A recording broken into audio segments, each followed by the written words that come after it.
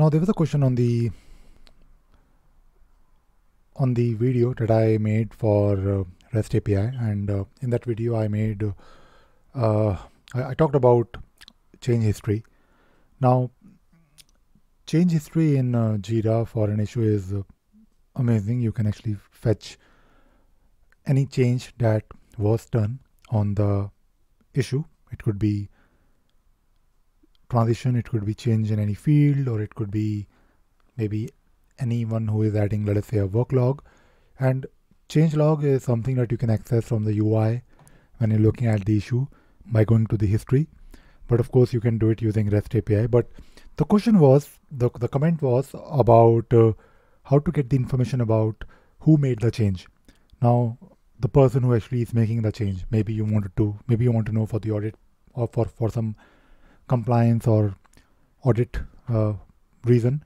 So if you look at the history here, you have the information about this person who made the change. In this case, of course, it is me. And if you want to fetch it using REST API, let us try how we can do that. So if you open the same issue, or if you basically take a look at the JSON response of the issue, we have REST API 3 issue, which is the endpoint, and ST3. No, not ST3, ST-26. I don't know why I'm saying 3. So you can actually expand this response by using this. I mean, by the way, if you notice here, it says here what all you can expand. I mean, what all you can do in the expand. So what we need to do is we also need the change history. Now, if you look here, you have the change history. So for this particular issue, we have few items in the change history manager. So if you open one of them, you have the author, and you have the information about what exactly changed. So items like field and from and to. So basically this is important, like from what value to what value this particular field was changed to. So I believe this particular entry is about time log for this entry, of course, but we can also take a look at another entry. So you have the author, which is important, and within author, if you're talking about cloud, you need to know the account ID or maybe the name. For example, on server it is a bit similar, but you don't have like the account ID on server, but it is similar. And again, you have the items like work log.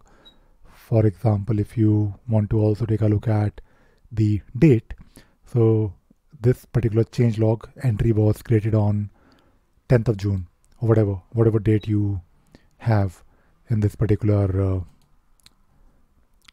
issue. So this is something that you can actually easily access, and by looking at the JSON you can actually figure out very easily who made the change, when this change happened, the from value, and also the to value. For example, if you look here, this will tell you that the remaining estimates or whatever change that you're doing happened from this value to this value.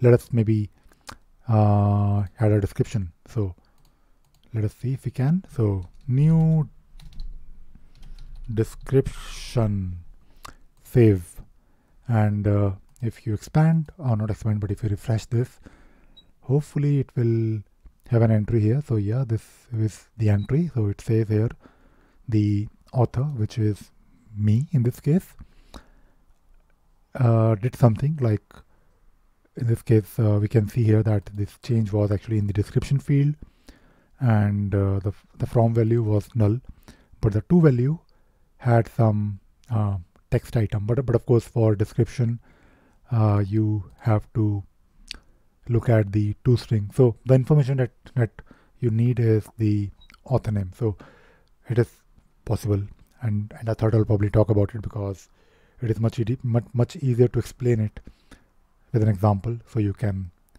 also relate. And that is all I wanted to talk about in this video. I hope you enjoyed watching this video and you learned something new today. Thank you very much. Bye bye.